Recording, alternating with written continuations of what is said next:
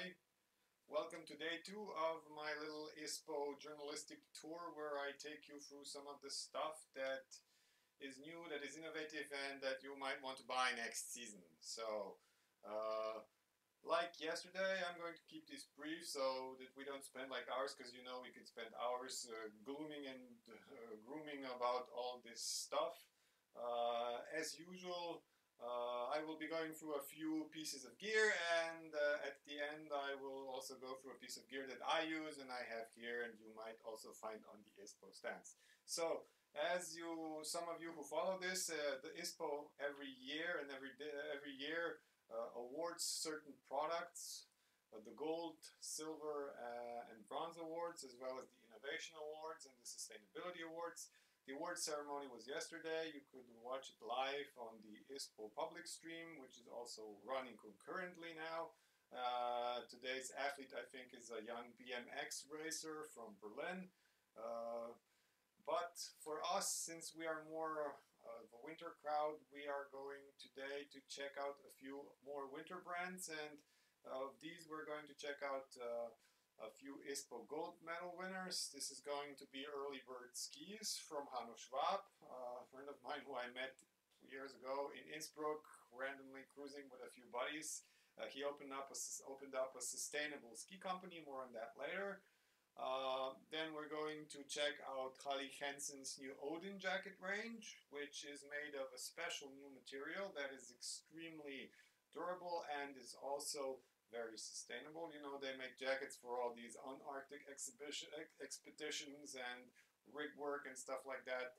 People who know me know that I myself like to, if it's possible, buy gear that is meant for rescue work, like this Ferrino OP50 backpack, because, well, you could lift it up with a helicopter and me on it. So the durability of the materials is a little better than the normal stuff you buy for production, at least usually if it has some mil standard or something like that.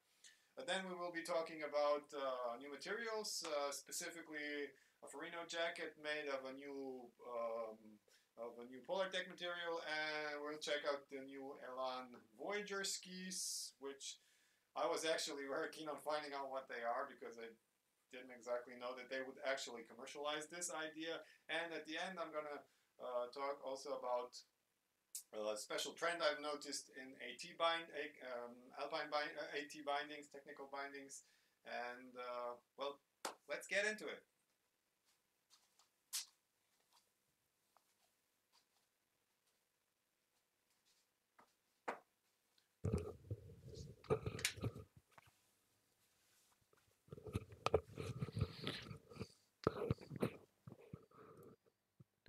Okay, so we're back in gamer streaming mode, back at the ISPO page from yesterday on the launch page. As you can see, we have the live stream of day 2 going on. Check it out. I think it's going to run for another hour. They have a lot of interesting topics. This was the thing that was running earlier about a young BMX racer. But for us, more interesting is the stuff that we wanted to check out in gear. Now, in the showrooms, we can discover a lot of different products, and specifically, I'm going to go through a few again, starting first with the Odin jacket from Hally Hanson. Oh, wait, it threw me out. Let's log in again. Okay, we're back. So we said we're going to start with the jacket from Hally Hanson, the Odin range, which captured my attention. It was basically, some of you know, I really like to dabble in different materials, and I started looking at different jackets. And then I noticed the Hally Hanson Infinity Insulated jacket, which got a sustainability award and is also a ISPO Award Gold winner.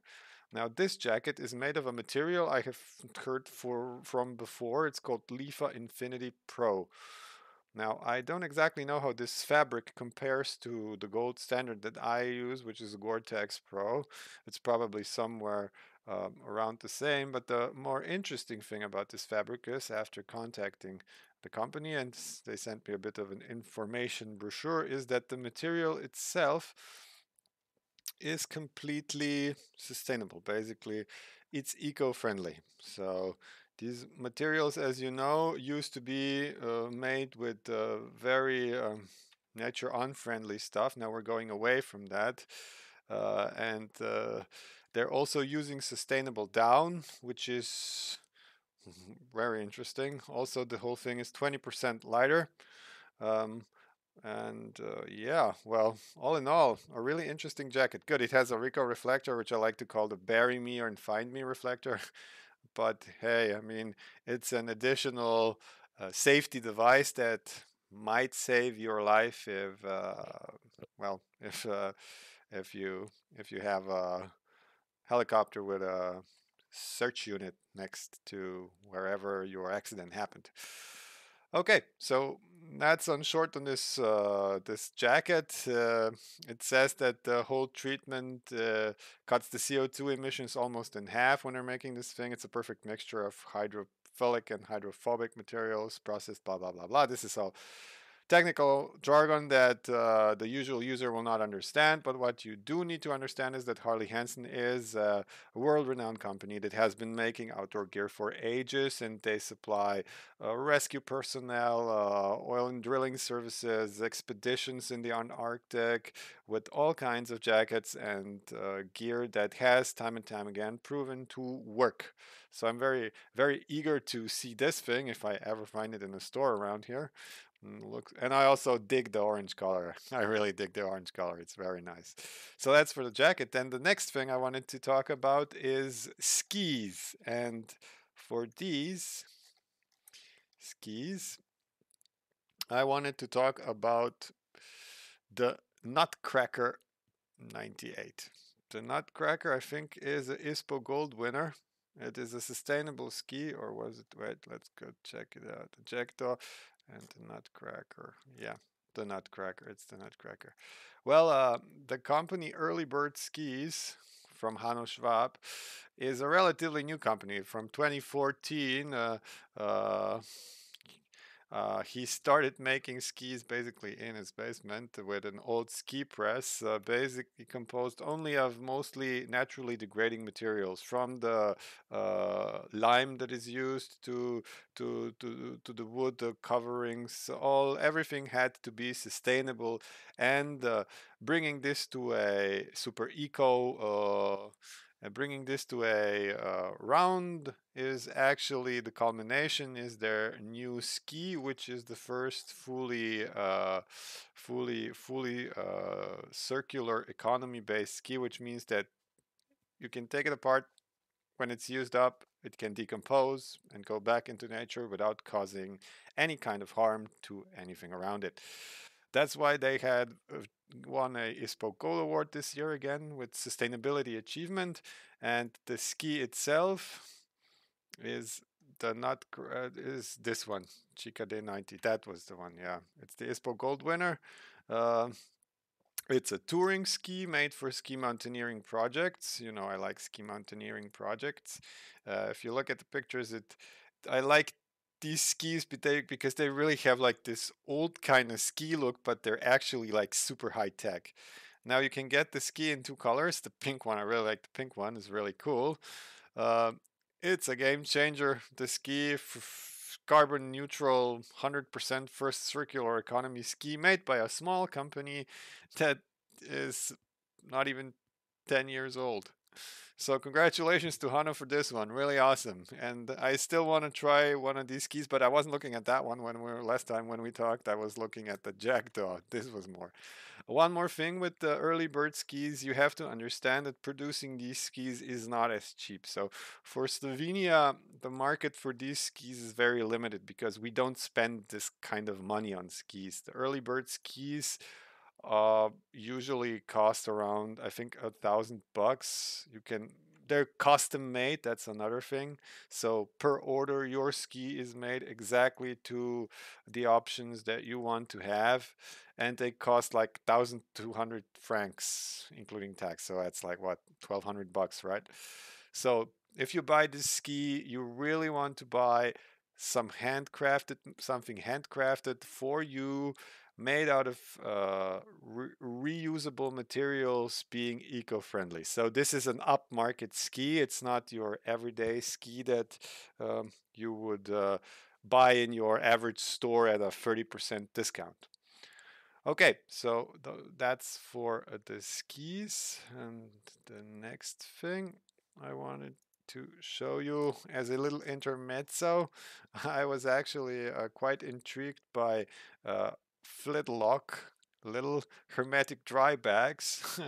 I don't know if you guys use this, but I figured I would really like to get one of these things for carrying my phone around when we go bivouacking, because I had one or two die on me because of my extensive use, and a bag like this would be probably be cool. So if you need something like that, check them out, uh, and they can be yours if you buy them, of course.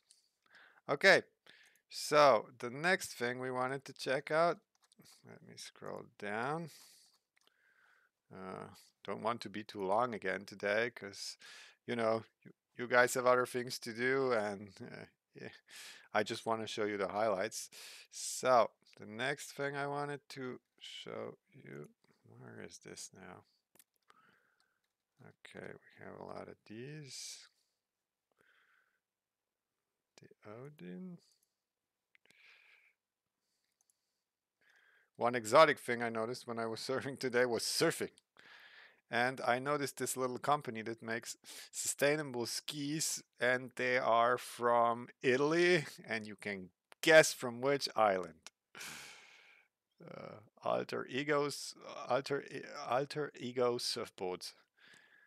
uh, relatively new company that makes surfboards out of like super high tech material, like basically cork, and the stringer is made around, not in the middle, and they use basalt fibers to reinforce the whole thing. So eco-friendly, free stages made close by. So if anybody's interested, check it out. They have a really, really big, nice little selection of everything from fishes to rippers to mini Malibus, like really cool. I think I was actually interested on either the pole dancer or on the Mustang. Mustang sounds nice. So yeah, that's for the surfing part of the weather.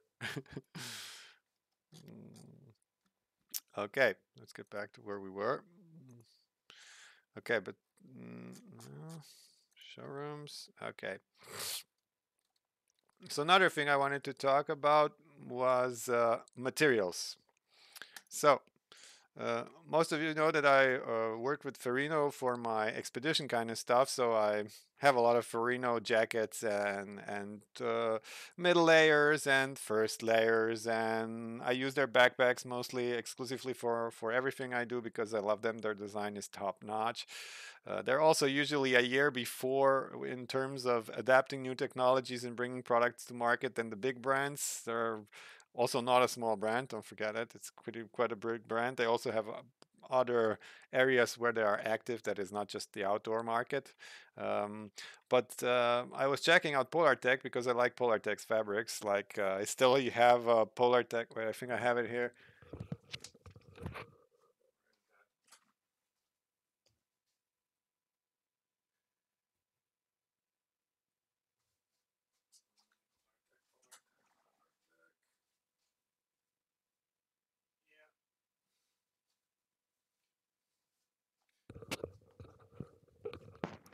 I still have this from the good old days of the outdoor fair. When we went to parties, we were given these jackets, and this was one of the first jackets with the new Polartec, I think 100D material. It's also some kind of ECOA material that is eco, and damn, I mean, the thing looks like new after hundreds of abuses. For this was 2016. Oh, we're getting old. Sheesh. Well, in any case, I checked out this, and I'm very interested in this jacket, especially in this version as a mid layer, because I usually like to travel when I go ski touring. I like to take good mid layers, and I don't use a jacket unless I use a wind stopper. If it's windy, I usually just use something like this, and it has to be really breathable because I sweat a lot. So this jacket I'm going to definitely check out. It's the Farino Roses jacket with the Polartec Power Air material. It's a encapsulates air with a series of bubbles in air pockets, so it retains body warmth while reduces microfiber shedding during washing. So it doesn't get like this feeling, you know. So this thing was interesting. And then, of course, the big thing in Slovenia, you know, we have Elan, which is our uh, big pride, our ski company, local home company now in American ownership. Uh, they started teasing a new product which was called the Elan Voyager a few days ago. Now, if some of you remember more ski mountaineering from Vlado Kaničar, unfortunately our deceased, but top ski mountaineer, one of the best in the world, wanted to descend the K2 on a special pair of collapsible skis with a special material that you could fold together. Now it seems that Elan took this concept of the ski, which was originally developed, I think, for the Canadian military on a grant and a Slovenian development grant, and took it further and made a ski out of it. It's called the Elan Voyager, and it's supposedly revolutionary in the sense that you could flip it into half and put it in your bag. Now, the downside is that it costs as much as Hano's custom made skis and is not exactly eco sustainable, I think. So, yeah, I don't exactly understand what the market is for this from the average consumer, but I think that the whole idea here is like a upscale market.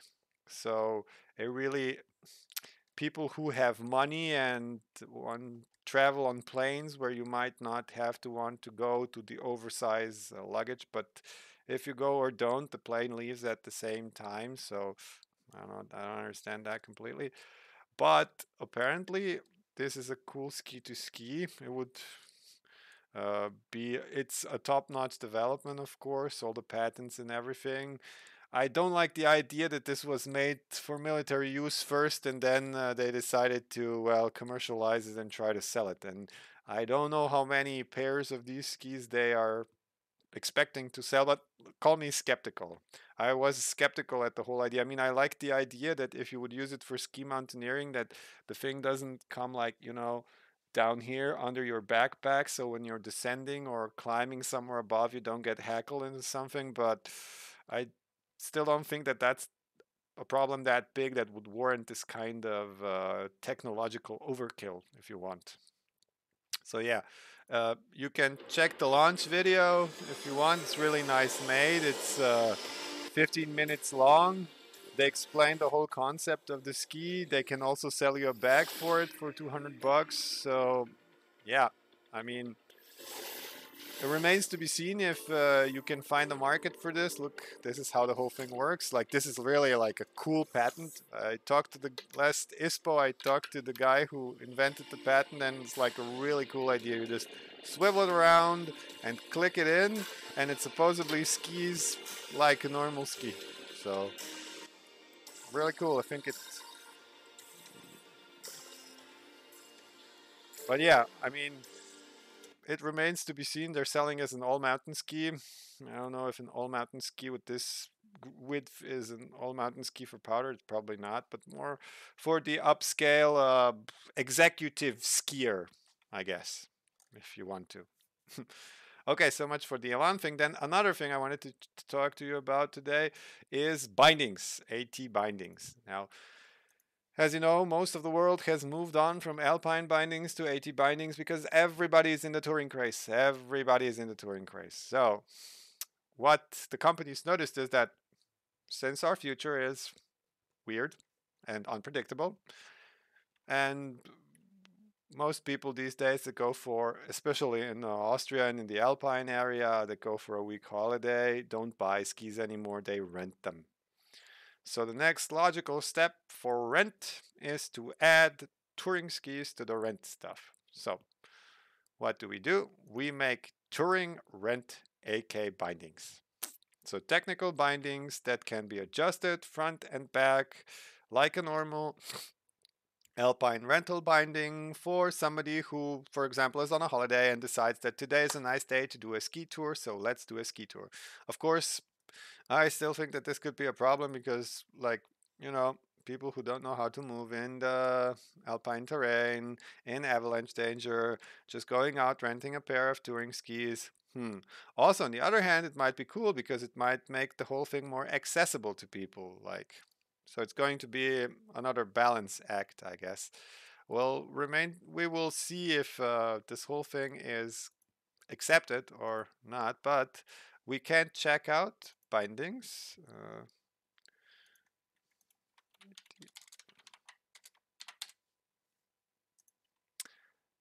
From Italy, and I'm going to specifically go to the best pin bindings there are. I think one of the best pin bindings there are, the ATKs. Elan also uses this in their rebranding. The ATK bindings, like Dynafit bindings or Ion bindings, are probably the better ones among these. And when you go for the product showroom, I noticed that there are two new bindings here, which is called the ATK Easy Rent 10 and the ATK Rent Me. And the front 12 rental. So these are specifically meant for rental shops. They are adjustable front and back. They weigh only 300 grams, so they are very light, and they are adjustable here front and back. Some of them are front and back, and some of them are just back. So the ATK Rent 10 is just back, which you can remove heel for 50 millimeters, and the Rent Me, I think, is the one that can be moved front and back. Yeah, so for 80 millimeters, you can also recenter the ski depending on the sole length and the position of the skier. So it's always kind of right? So because if it's just the back and somebody comes with a 29 foot, you just extend it all the way to the back, and he's like maybe 2 centimeters or a centimeter off center point mount, which could make things hard for somebody who is not exactly a good skier. But definitely an interesting trend to follow. I myself would probably, since I change boots every season or two, would probably consider a back plate, which something that you can already get for dinner fit bindings, for example, a slide plate, or for the Salomon Mountain Lab, you can also get a slide plate for the back, so you can adjust it for the few millimeters that the new boot might be different, or if you use two different boots, so you can quickly readjust it. Okay, so not being too long, one more thing I'm going. So this is for the quick ISPO part for today. So we talked about skis. So we talked about ISPO Gold winners. So the early bird skis, go check them out. Earlybirdskis.com. Check out the skis. If you want to have a custom ski that is great, go to Hanno's page and order one. If you are interested in supreme performance outdoor garments, you can get the Hally Hanson jacket in the super cool orange color. If you want to go rent touring, get next season when you're going to go into your rental shop, you're probably going to see a pair of these ATK bindings on a lot of the skis. And before we go, one more thing. I said we're going to talk about boots. So it's time for boots.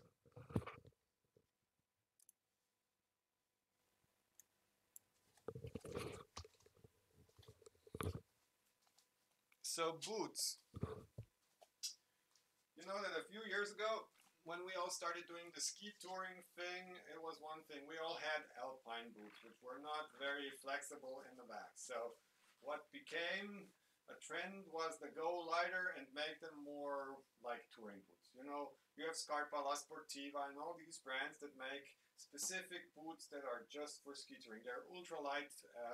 They're good on the uphill, but they're not that great on the downhill. Of course, a lot of things have changed in all this time. And back then, one of the top crossover products was definitely, and the breakthrough was for me, was definitely the Salomon Mountain Lab. I used this boot for 2-3 seasons without a break. Still works, but there was a few problems. Had just two buckles and a power strap. So power transmission, it was relatively soft. So if you had big skis, I'm not talking about the old Mountain Explorer.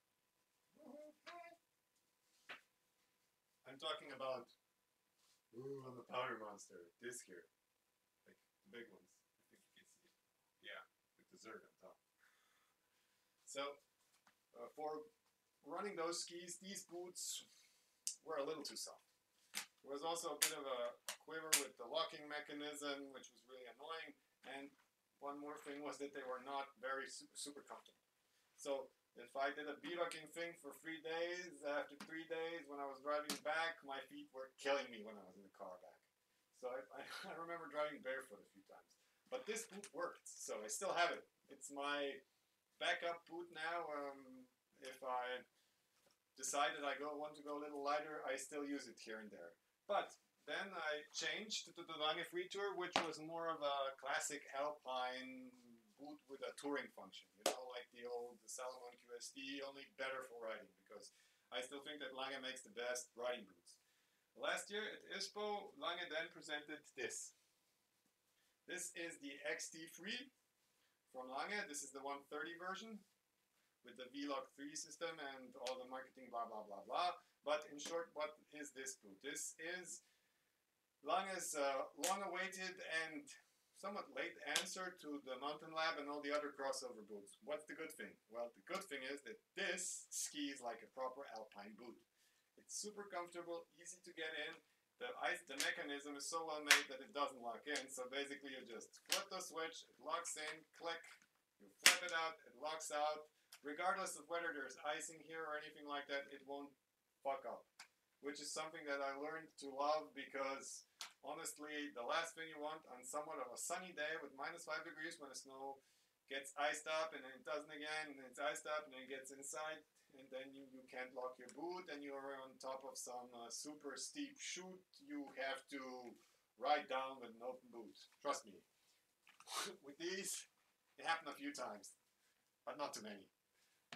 So I'm very happy with this one, and if you are looking for something of a more of a crossover option that you can also use for your alpine skiing, I would definitely go for this boot.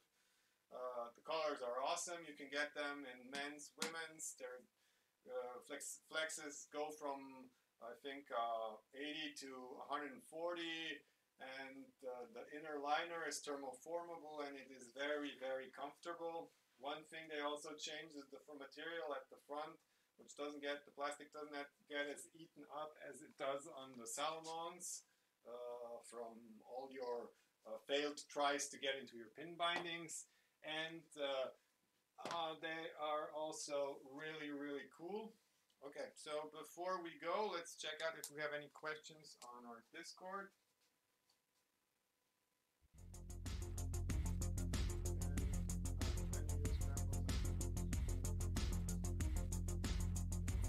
Crampons, probably meaning SkiBoots, right?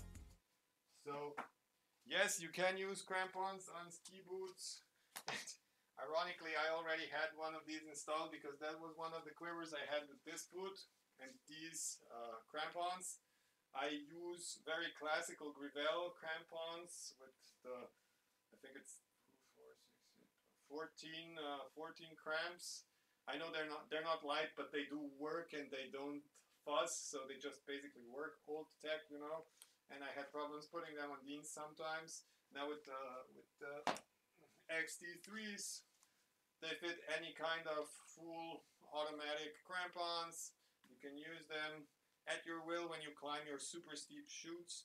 The arch stays nice, so it doesn't bend in too much, because that's also a problem that I've noticed with the other boots, that sometimes these would not, if you didn't fasten it properly, like really strongly, it would start shivering out when there was too much pressure coming somewhere from the middle. And yeah, work with crampons, so you can put your crampons on the boot without any problem. Just don't put it on the boot when you put your pins in. Okay, so with that, I think for today we covered a lot of things. If you have any questions, just PM me on Instagram or write it down on the Discord channel, like add questions on the Discord channel. For tomorrow, let's check out. Unlike yesterday, I am a little prepared today, so for tomorrow's we will be checking a mountain gala gear, which have like a lot of stuff. Then Sebek has a new modular helmet, and there's some cool climbing skins and more skis. So until tomorrow, have a nice one and enjoy the ISPO and stay safe out there. Bye.